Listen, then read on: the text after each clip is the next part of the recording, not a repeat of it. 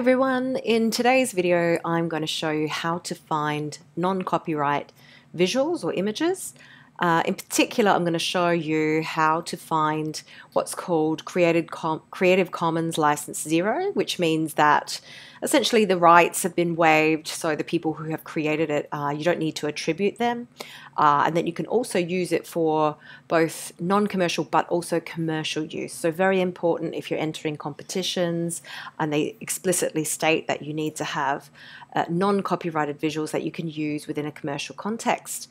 So to start with, I'm going to actually show you the search engine that you could use, and then I'm going to just go through a couple of different websites that have some probably better quality images that you can look at.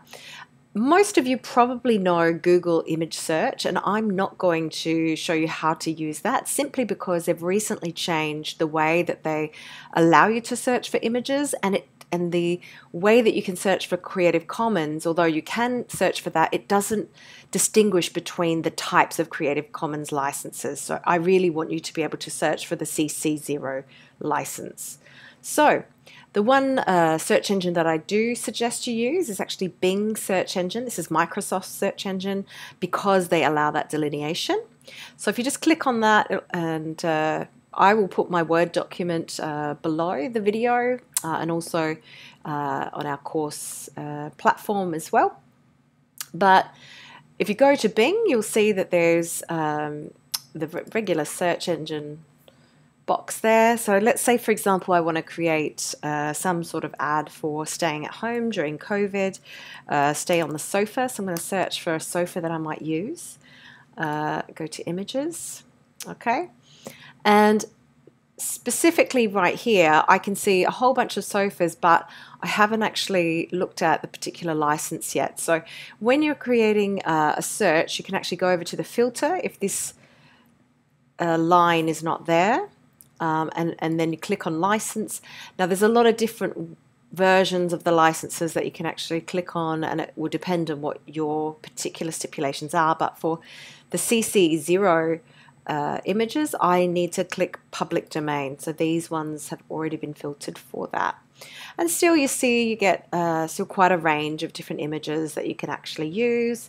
You can be even more specific if you want something like a black sofa, etc. So say, for example, if I want to use this particular sofa, what I would suggest you do is also just check, because this is a search engine here, so I would actually go, I would see what site it is, Pexels, which is actually one of the sites that I was going to suggest for you later, but I would even again just visit that site and check to see, yes, it is the Creative Commons 0, so that means that you can use this within the commercial context, and it's free to download as well.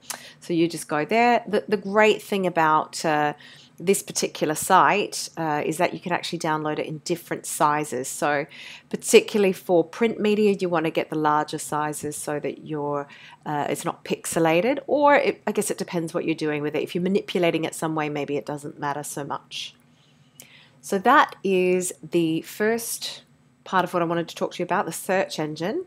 And then underneath that, I've got specific websites that you can also do the same. Now these particular websites, which are Unsplash, Pixabay, Pexels, and StockSnap, they all have only Creative Commons 0 photos, but it probably means that unlike a search engine where you might get quite a variety in terms of the quality, that you know you're going to get good quality. So if again you can click on that, and I've just written within that document sort of what the stipulations are in terms of what you can and can't do with the photos. So from here, again, you could just type in I want a sofa, and I get a range of different options there. Good quality. So say, for example, I want to have a look at this one. I can download that for free in different sizes, etc. So that's really good. Okay. The last type of site that I just wanted to briefly touch on as well is Europeana. Okay, so this is essentially, it's not all Creative Commons Zero license, but if you wanted something that was really old, for instance, this is actually a really good site to get some old stock. So Europeana is basically a conglomerate of a bunch of museums, galleries, libraries, archives, those kinds of things, where they post up different types of images that have different licenses on them. So some of them you can actually use, and in particular when it's 70 years old, in general that's okay to use unless it's got a specific license blocking that. So if you wanted to look for, again, you could go to search up here, and I want to look up a sofa, and you'll notice that you get a lot of older kind of stock footage there as well, just in case you're doing something to do with nostalgia, etc. But again, the issue here is that you really have to make sure that you are clicking, can you use this? I would always click the yes, not yes with conditions, or maybe seek permission. So you can see, obviously, you get less choice there. You get to choose sort of type of media, image, sound, those kinds of things as well. And you can apply that, and then you get sort of ones that you can probably use. Again, I would still just check to see if there's any particular license on that or not. See here, you can see Creative Commons. Actually, you do need to. This is not Creative Commons Zero. This one means you need to attribute it and so forth. So you just need to make sure you understand Creative Commons Zero will have just Creative Commons and Zero there as well.